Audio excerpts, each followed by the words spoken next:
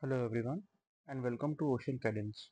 Today we'll be undertaking the topic of fuel oil service and supply system. That is how the fuel oil is supplied through the adequate circuit to the ship's main engine for running. Now, as the topic is about the fuel oil supply and service system, so what we have ensured is to undertake only the elements after the heavy oil, that is the fuel oil, has reached the service tank itself. So any elements before that would either come into the transfer system or the purification system accordingly. Now let us see. Once the heavy oil has adequately, and by heavy oil as per the present conditions, I mean the VLSFO, that is the zero point 0.5 sulfur limit oil.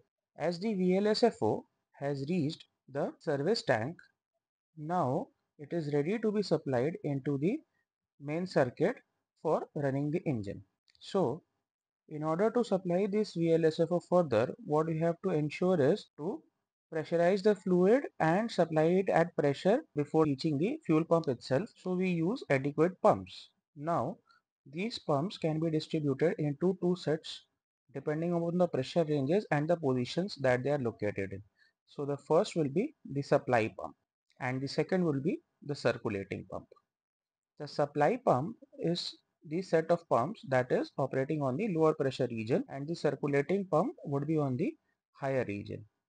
The main idea behind the supply pump is to first of all pick the oil from the service tank itself and thereby put it further into the circuit in a pressure range of 2.5 to 4.5 bar depending upon the arrangement within the engine room.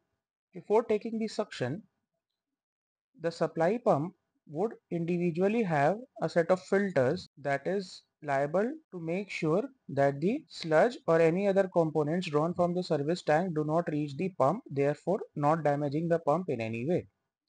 These filters are generally of duplex type filter nature and are in the cold side of the circuit, which I'll explain later why I am regarding it as the cold side. So these are duplex filters that are manually cleaned and checked on routine basis, that is the engine room rounds or on the daily round basis, to make sure that the differential pressure across the pump is not too high and the pump is building up the right supply pressure.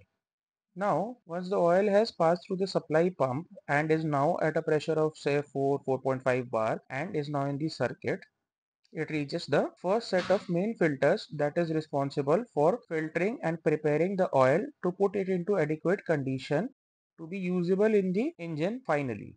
This set of filter is regarded as the cold filter unit. Now first let us discuss why it is regarded as such. Now we can see that in the circuit itself there are different kinds of elements. So before we go further, let us highlight every element individually. In addition to the previously highlighted elements, the supply and circulating pump, we can also see that we have a buffer tank, a set of heaters, a viscotherm, another set of filter before finally the fuel oil reaches into the engine, and additional elements such as the quick closing valve adjacent to the service tank, the relief valve and the air release and air venting mechanism on the buffer tank, the metering unit and the pressure control valve, and the viscotherm sensing and control unit to regulate the flow of steam into the heaters. So that we are aware of each component, what we know is that anything before the heater, that is the heater which is present in the circuit, anything before that, that is before the heater inlet side, the temperature of the fuel would be lesser in comparison, and that is why that part of the circuit is regarded as the cold side, whereas the part after, that is the post heater condition, would be regarded as the hot part of the circuit. Now just because we are regarding it as the cold part does not necessarily mean that the temperature is low, as we all know that the VLSFO also after purification is being stored in the service tanks, usually up and upwards of the temperature of 80 degree at least if the viscosity is low, and in general it would be above 90 degrees. So it is relatively hot and therefore any working condition needs adequate safety. But in comparison to the final temperature that is being built up and sent into the circuit, it is relatively colder. That is why the cold part. So the cold filter that we were talking about before this. And once the fuel is filtered through this unit, it is being sent further through the metering device and then into the buffer tank. Now this metering device would be the flow meter that is accounting for the flow of fuel in the circuit, and thereby readings are to be taken periodically. What is important is to know that the micron size of this filter, that is the cold side filter, would be more than the final filter in the line. That means it is a relatively coarser filter.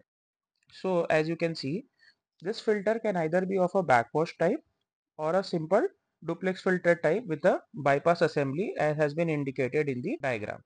Now once the fuel moves forward after filtration, that is the first filtration level, and then goes into the buffer tank. This buffer tank is nothing but again an deaeration assembly or a intermediate storage assembly with a deaeration mechanism that is again meant to remove all the vapor from the fuel line that is being circulated and make sure abundant amount of fuel without any loss of suction at any point of time is available before entering into the circulation side, that is the circulating pump suction side, to make sure the fuel suction is never lost.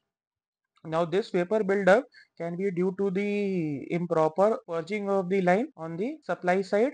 It can be due to the flashing of the vapor or the flashing of the fuel in the filter side if the temperature has been too high, or any other malpractices such as ingress of air into the system because of incorrect purging or because of incorrect level being maintained in the service tank and incorrect purging procedures being followed for the supply pump after maintenance, and as such any more wrong practices. So that is why the buffer tank is in place to intermediately store the fuel, make abundant supply at all points of time to the circulating part of the circuit, and to deaerate and remove the vapor and the air buildup that is there in the fuel side, that is the supply side, so as to avoid any loss of suction in the circulating side.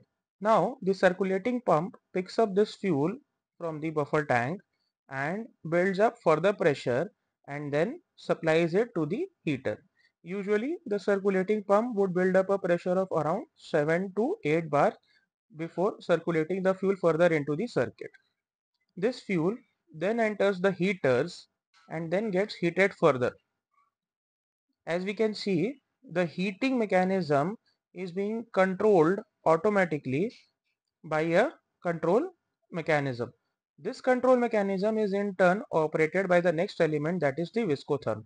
Depending upon the viscosity readings that we have to set into the fuel side, we have to make sure that the viscosity is maintained as per the fuel reports being obtained by the testing lab that has been sent to us, and that particular viscosity is maintained at the injection point of the main engine. So accordingly we will set the viscotherm unit, and accordingly the viscotherm unit will control the steam flow through the auto control mechanism into the heaters and thereby maintaining the set temperature of the fuel that is coming from the outlet of the heater.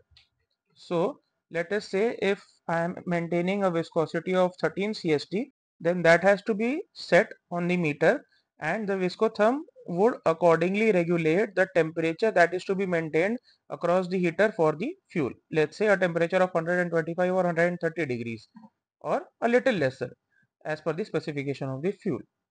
Now once the fuel has left this viscotherm unit and the adequate viscosity was sensed and maintained, thereafter it reaches the final set of filter which we regard as the hot filter, and this is the finest filter that is available in the line. It can be usually of backwash type, or some units use ball filters where the finest filter elements are available, so as to make sure that the fuel that is being finally put into the main engine line, that is the manifold towards the inlet side of the fuel, and the fuel pump is the properly filtered, properly maintained and adequate quality fuel that is being supplied, so as to make sure that no wear down of the fuel pumps or negligible wear down of the fuel pumps, no sludge deposits and other adverse effects occur on the fuel pump and the injector side. It is important to know that all the filters in the fuel line circuit would always have a duplicacy, that is at least two of them would exist to make sure that under all conditions at least one set of filter is available even if the other is being cleaned or overhauled. or if there is an emergency and there is a sudden drop of pressure. That is why all the filters would exist in duplicate units and the capacity would be the same. That is the exact duplicate. The standby filter would never be smaller or bigger, it would be the exact same.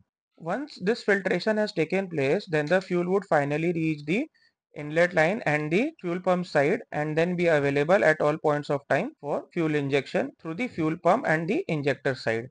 And any recirculation or any draining of fuel that is to be taken from the fuel side and vice versa would be then sent back into the return line and then again circulated back to the buffer tank instead of otherwise being sent to the service tank, to make sure that again the buffer tank is always in a positive head and the correct pressure is being maintained in the circuit.